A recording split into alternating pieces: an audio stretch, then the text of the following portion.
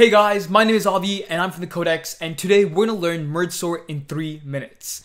Now what is Mergesort, guys? Mergesort is a computer science algorithm that uses recursion to go ahead and sort any list or series of data you give it. The algorithm it uses is called divide and conquer. What it does is it's going to go ahead and take your array, no matter how big it is, and continuously divide it until you have n number of one element arrays. For example, in our case, we have 37218546. Mergesort would go ahead and create 8 separate arrays that are one item bit. After that, guys, once you have a bunch of one element arrays, you're going to go ahead and merge those arrays, creating 2, then 4, then 8, until you've completely sorted all of your different items and you have one giant array that's completely sorted. That's exactly how Mergesort works. Let's go ahead and see a live example in this tutorial. Over here we have our array, 37218546. The first step of Mergesort again is to go ahead and divide it into n sublists containing one element. So what we're going to do, guys, is we're going to take our array and split it in half. 37218546. Then we're going to take the two newly created arrays and split them in half again. 372185 and 46.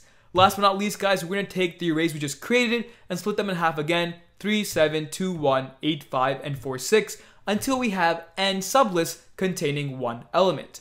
Now again, guys, Mergesort is based off of recursion. So theoretically what would happen is, due to recursion would take our first array, break it in half, but instead of breaking this in half again, it's going to focus on this array and completely break it in half. So it's going to say 3721, then go down this path over here, then take the other side of 3721, go down over here, etc. Recursion is a little bit more complicated, but to make Mergesort easy to understand, I'm showing all of the processes at once. Alright, so now we have our 8 single item array. Let's go ahead and take a look at the next step. Repeatedly merge sublists into sorted sublists until one is left. So now that we have 8 items or 8 arrays, we're going to go ahead and merge them back into one big array. Except now we're going to sort them. So here we have 3 and 7. 3 and 7 is in the right order, so when we create our array, we're not going to change anything. Our next step is 2, 1. However, we know that 2 is greater than 1, so we're going to say 1, 2. We know that 5 is greater than 8, so we're going to say 5, 8. And then 6 is greater than 4, so that stays the same. Now with our newly created arrays, we're going to merge these two and these two. So we're going to go ahead and say 1, 2, 3, 7, 4, 5, 6, 8. And then last but not least, we're going to merge our two 4-item arrays into one massive 8-item array that will be sorted. And we get over here 1, 2, 3, 4, 5, 6, 7, 8. Fantastic.